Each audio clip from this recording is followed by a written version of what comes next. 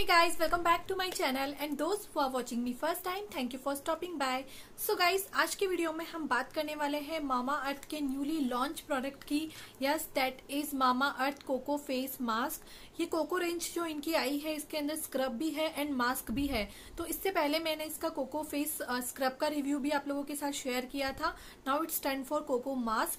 So guys, ये जो particular product है वो आपकी स्किन को अवेक करने के लिए यूजफुल है.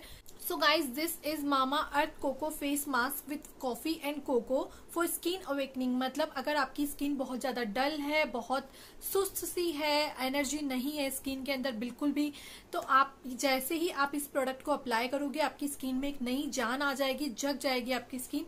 ऐसा इस प्रोडक्ट का क्लेम है. Now this is paraben and silicon free product, dermatologically tested है, बायोएक्टिव्स के साथ है. प्राइस में आपको बताऊं तो 500 लगभग 499 रुपीज है. इट मीन्स 500 है. 2 साल आपको इसकी शेल्फ लाइफ मिलती है. प्रोडक्ट आपको 100 ग्राम मिलता है.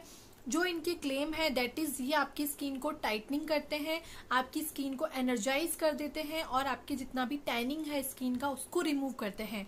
तो बात करते हैं कि इनका जो क्लेम है वो कहाँ तक सही है. तो आपको मैं बता दूं, स्किन को टाइटनिंग करना, आई डोंट थिंक सो कि कोई भी मास्क स्किन को टाइटन अप करता है.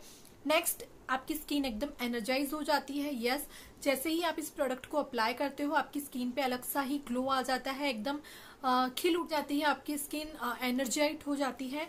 नेक्स्ट है, आपकी स्किन को टैनिंग रिमूव करता है. तो अगर आप इसको रेगुलर बेसिस पे लगाओ, वीक में 2 बार इसको यूज करो, तो फॉर श्योर जितनी भी टैनिंग रिलेटेड प्रॉब्लम है आपकी वो रिमूव होती है. यहाँ पे मैं आपको डार्क स्पॉट्स और ब्लेमिशेस की बात नहीं कर रही हूँ. जो टैनिंग होती है सन से वो रिमूव होती है. तो ये गाइस जो प्रोडक्ट है वो ऑल स्किन टाइप है, बट पर्सनली जो मुझे फील हुआ कि प्रोडक्ट सिर्फ ड्राई स्किन के लिए है. गाइस, इसको मैंने अभी तक 2 बार ही यूज किया है, एज मेरी स्किन ऑयली है और सेंसिटिव है. तो जब मैंने इसको अप्लाई किया तो मुझे ऐसा फील हुआ आफ्टर वॉश की मेरे लिए नहीं है ये प्रोडक्ट. बहुत ज्यादा ऑयली कर देता है एंड जब आपकी स्किन ऑयली बहुत हो जाती है तो आपको ब्रेकआउट्स की प्रॉब्लम भी हो सकती है. तो मैंने सिर्फ इसको 2 बार ही यूज किया है अभी तक. बट यस, ऑफकोर्स अगर आपकी ड्राई स्किन है तो you can go for this product. It's really nice. Dry skin वालों के लिए बहुत कम मास्क होते हैं जिनको वो अप्लाई कर सकते हैं, बट अगर ड्राई स्किन है आपकी तो ये मास्क आप लोगों के लिए ही बना है गाइस. बट अगर आपकी ऑयली स्किन है और सेंसिटिव स्किन है तो डोंट गो फॉर दिस, क्योंकि बहुत ज्यादा ऑयल कर देता है फेस पे. तो आई डोंट थिंक सो कि ऑयली एंड एक्ने वाली स्किन को यूज करना चाहिए. सो ये पॉइंट लेके मुझे थोड़ा सा इस प्रोडक्ट का नेगेटिविटी लगी कि ये प्रोडक्ट ऑयली स्किन वालों के लिए नहीं है. गाइस, बेसिकली आपको इसको एक अच्छी सी लेयर लगानी है अपने फेस पे. 15 मिनट्स तक आपको रखना है इसको एंड देन आपको इसको वॉश कर लेना है. कुछ इस तरह से कंटेनर में आता है, यू कैन सी. और इसका जो टेक्सचर है, इसकी जो फ्रेगनेंस है, this is to delicious. See this, एकदम ब्राउन कलर सा कॉफी कलर है एंड इसका जो कंसिस्टेंसी है यू कैन सी बहुत क्रीमी है, बटरी है एंड फ्रेगनेंस तो मैं आपको क्या बताऊं. आपको इसको खाने का मन करेगा, सिर्फ लगाने का मन बिल्कुल नहीं करेगा. अगर आपकी ऑयली स्किन है तो थोड़ा सा आपको अनोइंग होगा, बट ड्राई स्किन है तो यू गोना लव इट. बहुत अच्छा है आप लोगों के लिए. बट मेरी ऑयली स्किन है तो मुझे नहीं लगा कि ये मेरे लिए अच्छा प्रोडक्ट है, लेकिन विंटर्स के लिए बहुत सही है. तो मैंने इसको अभी रख दिया है, मैं इसको विंटर्स में ही यूज करने वाली हूँ. सो अभी मैंने इसको 2 बार ही अप्लाई किया है. अप्लाई करने से पहले आपका फेस आपको बहुत अच्छे से वॉश कर लेना है. कोई भी ऑयल या मॉइस्चराइजर नहीं होना चाहिए. देन आप इसके साथ जो स्पैचुला आया है उसकी हेल्प से भी अप्लाई कर सकते हो. अदरवाइज आप अपनी फिंगर की हेल्प से लगाइए. बहुत इजीली स्प्रेड होता है.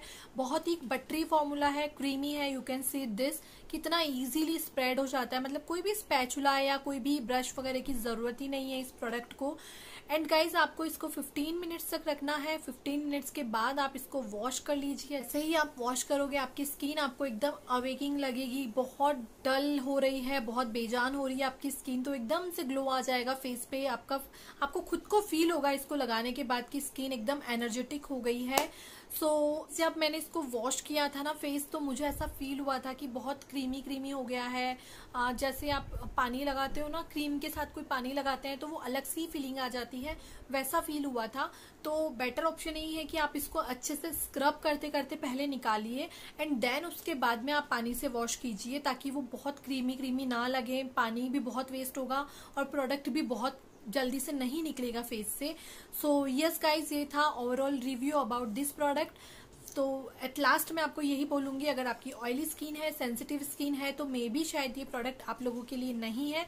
बट अगर आपकी ड्राई स्किन है तो you gonna love this product. बहुत अच्छा है ड्राई स्किन के लिए, स्किन को बहुत अच्छे से अवेकनिंग कर देता है।